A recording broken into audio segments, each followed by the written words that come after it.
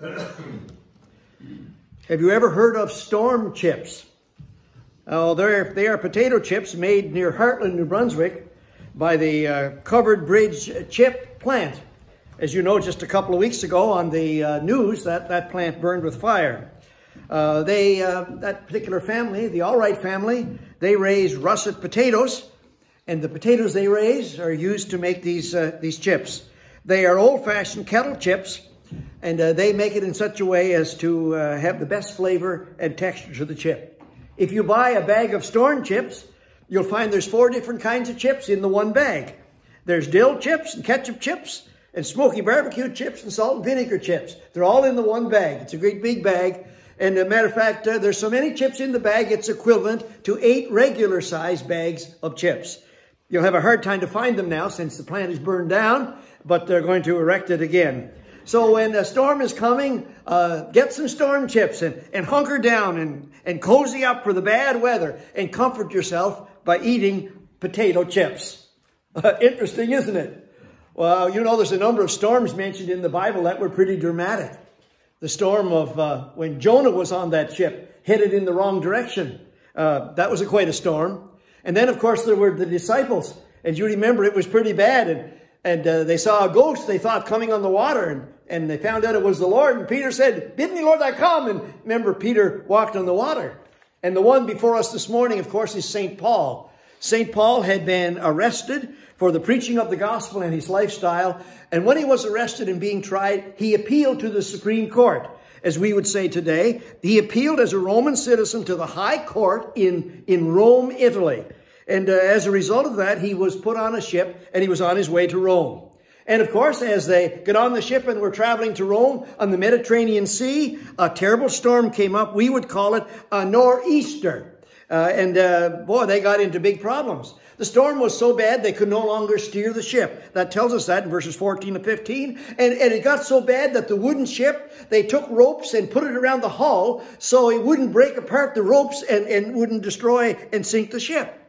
I don't want to talk necessarily a whole lot about what happened with Paul on that ship, but let me briefly say this, that how they survived here in this story is the same way that we ought to survive when we go through storms. And there are other storms, you know, that are different than atmospheric disturbances, than wind and rain. As a matter of fact, you all heard that song written many, many years ago, back in the 1800s by Edward Hopper. It says, "Jesus, Savior, pilot me over life's tempestuous sea, unknown waves before me roll, hiding rock and treacherous shoal. Chart and compass come from thee, Jesus, Savior, pilot me." What can we do?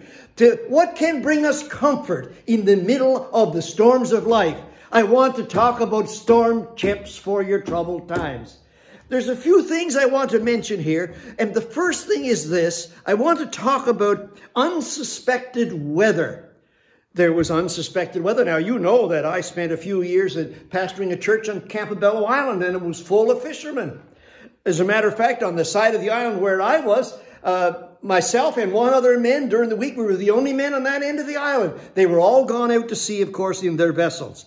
And I know something about fishing, practically speaking. I know the thing that the fishermen checked over and over again before they went out on the water of the Bay of Fundy and so on was they checked the weather. They never set sail without the weather. And if the weather didn't look real good and it was too much, they wouldn't leave the wharf or they wouldn't leave the dock. I remember as a young man and then as a groom and as a father, I expected my life would be pretty pleasant too. I thought it would be filled with joy and satisfaction. I figured that hard times would happen to some people, but hard times would never happen to me. You know, bad events and sickness and things, others would have all of that, but I figured that I would be exempt. William Cowher said this. He said, "God moves in mysterious ways, his wonders to perform. He plants his footsteps in the sea and rides upon the storm." And our best laid plans and ideas sometimes go AWOL and don't measure up to our dreams. And St. Paul's the same way. They got on this ship and they were headed to Rome and they weren't planning on bad weather. And all of a sudden, bad weather arose on that sea. The late preacher John Calvin said, God so attends to the regulation of individual events that they all proceed from his set plan, that nothing takes place by chance. Now, I don't know about you, but I love surprises. But I don't like negative surprises. Negative surprises really hurt. And this was a negative surprise for Paul. And God said through Peter, he said this, "Beloved, do not think it strange concerning the fiery trial that is to try you, as though some strange thing happened to you." Sometimes when things happen and people get in the midst of trouble, of course we say, "Why me?" We know that the Lord orchestrates the events that we can't control. We have to learn to trust disruptions and divisions and detours. And we have to remember that sometimes our breakdowns lead to a breakthrough. We have to think about that. Every apparent disappointment has a purpose, according to R.J. Morgan. The point is this, that when your plans collapse, don't collapse. When your plans collapse, make sure you don't. Don't get sour. Don't get angry. Don't get depressed. Don't get negative. Don't get bitter. Because all things work together for good to those that belong to the Lord. Paul didn't lose it. We didn't read every verse here this morning, but Paul didn't get angry. That's just the way. And this was a multiple day event. This wasn't a storm that blew in the night and was sunny again in the morning. This went on for a few days. And it seemed that, where was God? You know, sometimes God works awful slow. Have you ever noticed that? The Christian life requires patience and trust in God's infallible timing. Wow. That's why it says, "Let us not be weary in well-doing, for in due season we will reap if we faint not." So when storms come, don't quit. Don't stop trusting. "Therefore, my beloved brethren, be ye steadfast." Wow, that's hard to do. Unmovable, always abounding in the work of the Lord. The late Dr. Lehman Strauss, I was in a meeting one time where he spoke and he said, "God rarely uses a man greatly until he hurts him deeply." Did you get that? God rarely uses a person greatly until he hurts them deeply. I know the psalmist David said, "Wait on the Lord and be of good courage, and he shall strengthen thine heart." And then he said again, "Wait, I say, on the Lord." Sometimes that's pretty hard to do. When you're waiting, don't lose your equilibrium. Don't lose your mind. The psalmist said, "I waited for the Lord, my whole being waits." And then it goes on to say, "And in his word I put my trust." When I was a young kid, I went to a boys' club. And our theme in the boys' club was Isaiah 40:31. "But they that wait upon the Lord shall renew their strength. They shall mount up with wings as eagles," and all that. "They shall run and not be weary. They shall walk and not faint." So what is the first thing you need to know when trouble comes so that you don't go to pieces in the middle of the storm? Just remember that what's unexpected to you is not unexpected to the Lord. God's in control. The course of Paul's life was being driven by circumstances, and God was driving the circumstances. Wow. Many of preachers read a writer by the name of Arthur Pink. Arthur Pink was an English Bible teacher. He died in 1952. It's said that he was one of the most influential evangelical scholars in the second half of the 20th century.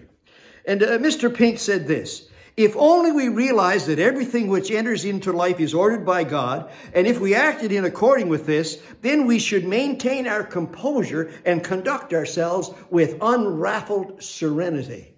Wow. It does say in the New Testament, doesn't it? Talking about the tongue, it says, "Let everyone be swift to hear and slow to speak, and then slow to wrath." Don't get mad at God when something happens. It's important in life to, as Paul was here, to be plain spoken, but not to be unpleasant. Paul said what he had to say, but he didn't rupture any relationships that he had with people. So storm chips in the middle of a difficulty, a storm, a sickness, or whatever it might be that God brings our way. Just remember that it's all a part of God's plan. It's unexpected weather. You didn't order it. It happened, but there's a purpose for it. We have to trust God for that purpose in our lives. Let me say a second thing that happened here. We read it this morning. The storm got so bad, they started unloading the ship. I call it unnecessary weights. Now, that happened, remember, in Jonah's day. Remember, Jonah was down in the belly of the ship, fast asleep, and these mariners were trying to keep the ship from going down. They thought they better lighten it because the ship was so far down in the water that the waves were coming over top of the bow of the ship, so they threw all the cargo out. And that's what happened here. They threw everything overboard. The ship was loaded. And I suppose they were afraid that eventually it was going to be submerged. So all the cargo, all the tackling, and all the food, and, life was at stake. Come on, throw it overboard. So they did. I call it decluttering. Coming up to spring, thinking to myself about the need for decluttering at the house. I was reading the other day a fellow who's a pastor down in the southern states. His name is Rick Warren. Rick Warren said this, and it's a great statement. He said, storms can cause me to discard what I used to value. Get that? Storms can cause me to discard what I used to value. Would you not agree when there's things in our lives that are weighing us down and keeping us from becoming all that we should be and living a vibrant Christian life? If those things are weighing us down, they got to go. They got to be thrown overboard. What's God say about this? You know, it's true that if we lighten our ship, we brighten our lives. Now, there's more things than tackle, than chains and loose things on the deck of a ship that need to be thrown overboard. Let's talk about some of the immaterial things that need to be thrown overboard, because they're mentioned. They're mentioned in Colossians 3. It says, but now you yourselves put off all these, and then it mentions a bunch of stuff. One of the things it mentions is anger. I don't know if you're angry at anybody or not. One of my fellow Bible teachers, Ray Pritchard, he said this. He said, it's amazing. We have conquered outer space, but we can't conquer inner space. Isn't it something? We can conquer outer space, but we can't conquer what's going on in here. And we're mad at somebody. We're perturbed at somebody. Mr. Pritchard went on to say, what we are inside matters more than what happens outside. End of quote. It's true. Sometimes when things happen, we're awful quick, aren't we, to respond. Quick speaking leads to quick anger. It says in Proverbs 16, whoever is slow to anger is better than the mighty, and he who rules the spirit is better than he who takes a city. And then sometimes we have a problem with malice. Malice is kind of a vicious disposition where we have an attitude of ill will to others. You know, we'd be kind of glad if something really happened to them. And then blasphemy is a word that doesn't just refer to swearing. It refers to slandering and insulting others. And filthy language is another thing mentioned in that passage. That has to do with obscene language. The Weymouth translation calls it foul-mouthed abuse. Then another thing we should throw overboard in our lives is worry or anxiety. We need to get rid of that. Casting all your care. Get rid of it. Casting all your care upon him, for he careth for you. Wow. And then there's bitterness. Oh, man, that's a tough one to deal with, bitterness. Bitterness. It's those hurts that we have that others have inflicted on us. And we end up being bitter towards it. We become grapefruit Christians. Ever met a grapefruit Christian? Lots of them around. Yeah, lots of them around. When storms come into our lives, I think we need to check our hearts. It's a good time to take inventory, to see if there's something in there that is hindering or slowing down our progress for God. Listen to this. We gain by losing and we thrive by pruning. Got that? We gain by losing, getting rid of the stuff. And it says, and we thrive with pruning. Now, on this boat that Paul was on, there's 276. You say, how do you know it? Well, it's in verse 37, gives the number, 276 people. So they must have had a lot of cargo on there. I was just thinking about it, if it was an airplane, that'd be a lot of suitcases, wouldn't it? I wonder if everybody had some kind of a suitcase, and if there's a bunch of women on there, they probably had 5 suitcases. Well, I'm just joking. You know, that's the way it is. There's a lot of cargo there. I have a friend who lives over in Carleton County. He lives in a little community called Somerville, which is kind of close to Heartland. And he's a missionary. He's a missionary from Canada. And he sends out letters. And I get his missionary prayer letters. And he always puts this on the bottom of his letter. This is really interesting. He says this, live simply so that others can simply live.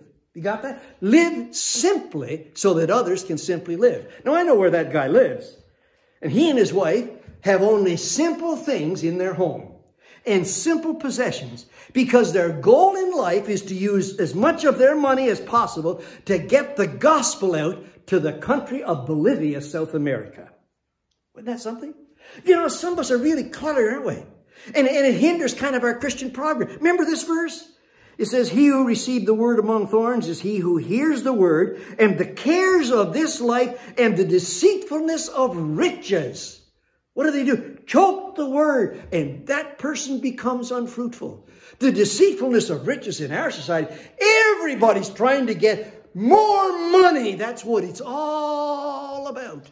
And I'm afraid it often, you know, the love of money is the root of all evil, which while some have coveted after, they have erred from the faith and pierced themselves through with many sorrows. And we know the verse that says, love not the world, neither the things that are in the world. If any man love the world, the love of the Father is not in him. You know, only a few things in this life really matter in the light of eternity. Only a few things. Storm chips for the troubled times. What are some of the storm chips?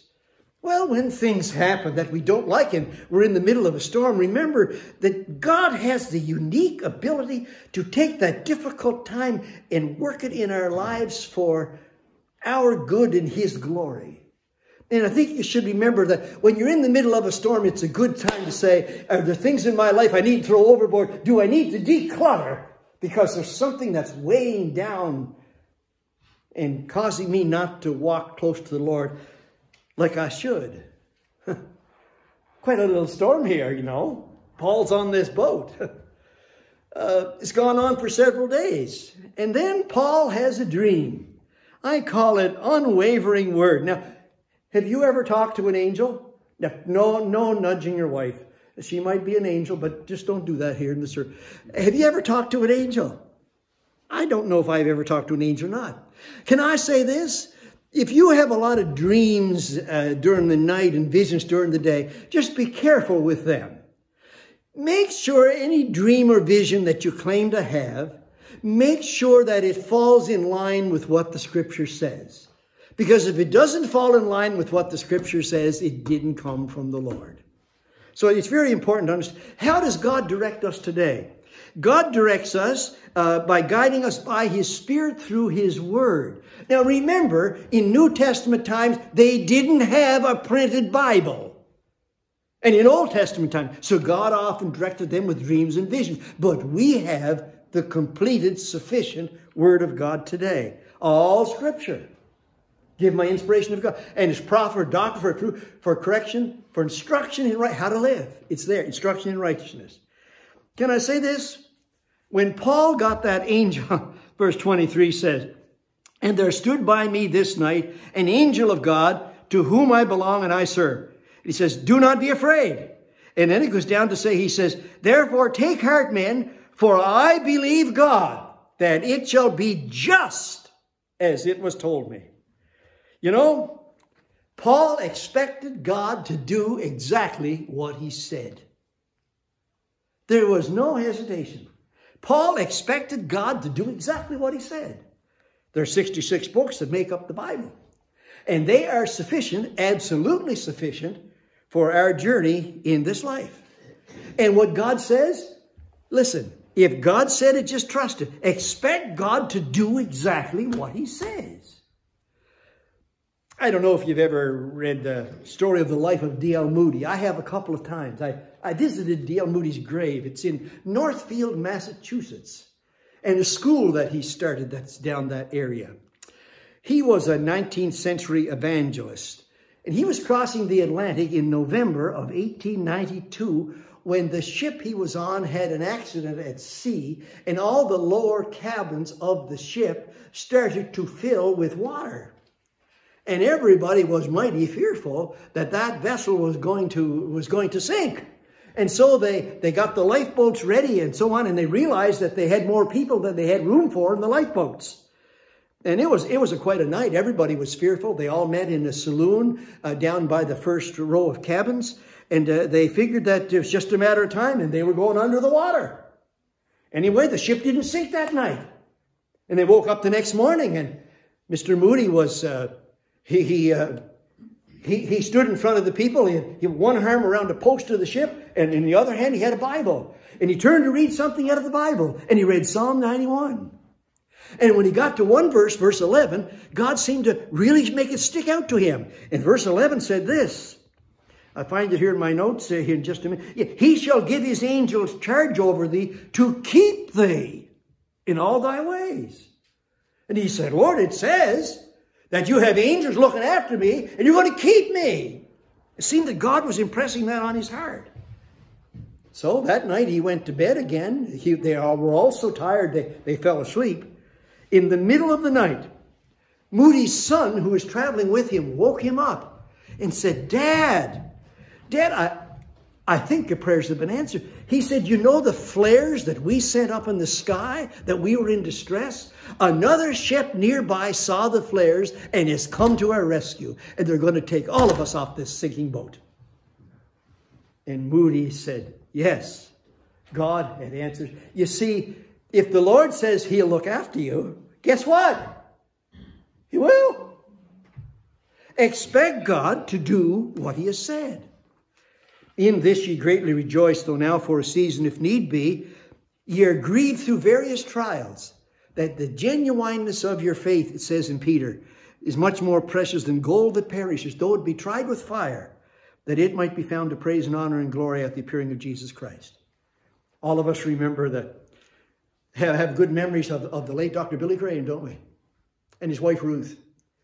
Billy Graham's, we started out at the Billy Graham Evangelistic Association years ago. One of his friends, a graduate of Bob Jones University, was with his side, on his side, and did preaching along with Billy Graham. T.W. Wilson was his name. Many people called him Grady Wilson. Mr. Wilson said this in something that he wrote, and I retrieved it. He said, there is a wonderful sense of being in God's presence as you let your mind dwell on God's word.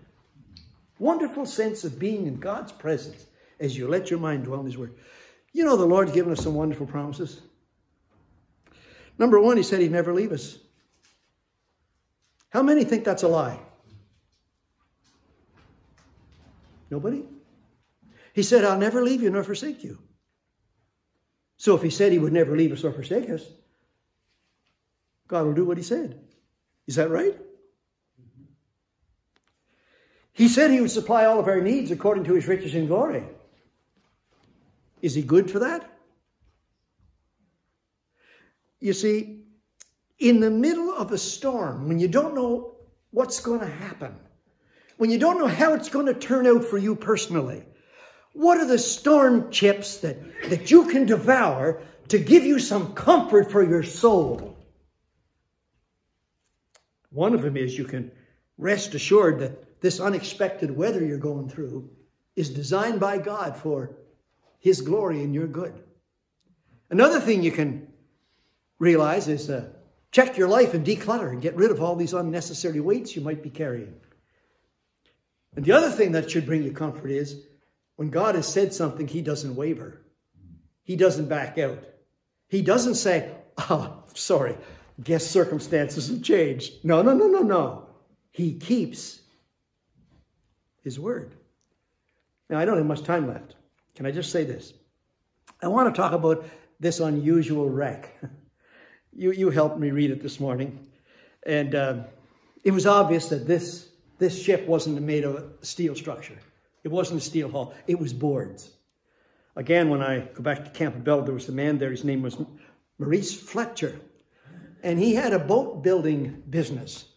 And on occasion, I would go down and watch him build a boat. He was building big fishing boats. And I would watch him how he would take the lumber and put it in a vise and, put a curve in that lumber. And then I would watch him how he put that on the frame and how he did it with wood pegs, not with nails that would rust.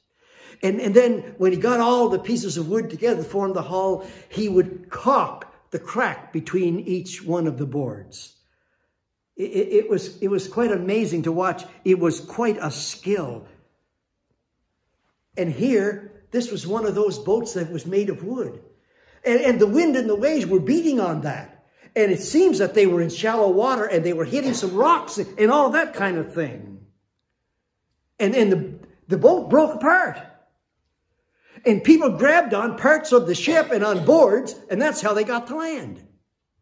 I don't know about you, but it was an unusual wreck. Wow. Can I say this? Our world throws away broken things. God uses broken things. Anybody here remember the story of Gideon going up against the Midianites? Remember that story? We haven't got time to go into all of it. Do you remember the 300 men, how they conquered the Midianites? What did they have? They had a trumpet, they had a light, and they had a water pitcher. And the light was inside the water pitcher. Remember that? And they surrounded the Midianites, and at a certain point they cried out, "The sword of the Lord and of Gideon." And then what did they do? They broke the water pitcher, and now the lights were all around the Midianites, and they were scared because they thought they were demons, and they killed each other. God used broken pottery. You know, pottery speaks of the broken body, right? We're just earth to earth, dust to dust, ashes to ashes. Right? You agree with that? God uses broken things. I think of St. Paul, who had his thorn in the flesh. I'm not sure what it was. But God used St. Paul. My grace is sufficient for thee, for my strength is made perfect in your weakness. I think of Jacob. He wrestled with an angel, and it was through the breaking of Jacob's natural strength he ended up limping, didn't he? That he was clothed with God's power. All of this pictures how we achieve in the Christian life. So if you're broken and sick and ailing, don't give up, because you might just be in the place where God can use you. Isn't that amazing? Now I got 3 minutes. Oh dear, I wish we could collect Lahoy. I got some names here behind me. They're coming up. There they are. Now I'm not going to try to pronounce Nick's last name or what he's got. But can I just tell you that word that starts with P refers to the condition of Nick. Nick was born without arms and without legs. And when he comes to speak in the church, they lift him up and put him on the top of the table. Nick is an evangelist. He lives in California. He has an awful troubled past. At age 10, he tried to commit suicide. But he's able to drive a car without arms and legs. He's married and has 4 kids. And he's a great evangelist. Look at me. God uses broken things. Anybody here know of Johnny Erickson Tata? I've met her. She's really broken. She misjudged the shallowness of the water in Chesapeake Bay and dove in and broke bones 4 and 5 in her vertebrae. And she's paralyzed from here down. She has written over 40 books, recorded several musical albums, starred in a movie of her life. In 2007, started an organization called Johnny and Friends International Disability Center. She is on the radio on 1,000 stations a week. In 2010, she had stage 3 breast cancer. She had a mastectomy and chemotherapy, and she has been given 6 honorary degrees. Look at me. God uses broken things. Oh, you say, Pastor, I got so many things wrong with me physically. I'm in such bad shape. Great. If you're broken, don't quit. Because you'll be in contact with people that the rest of us won't be. God uses broken things. So if you're in the middle of a storm, you say, I got cancer. Nobody wants to hear that word. My heart is failing. I got fluid. I got ALS. Remember, You're not set aside. Now, God wants to use you. And listen, you don't have to have a broken body to be broken. David said after he confessed his sin with Bathsheba, the sacrifices of God are a broken spirit, a broken and a contrite heart. You know what you have to have to be used of God? You have to have a broken heart, a clean life, and be pliable in God's hands. I got to stop it. You see your calling, brethren? How that not many, can you help me? Not many wise men after flesh, not many mighty, not many noble are called. But God has chosen the foolish things and the weak things. I've been in Johnny Eric's taught us presence. Weak.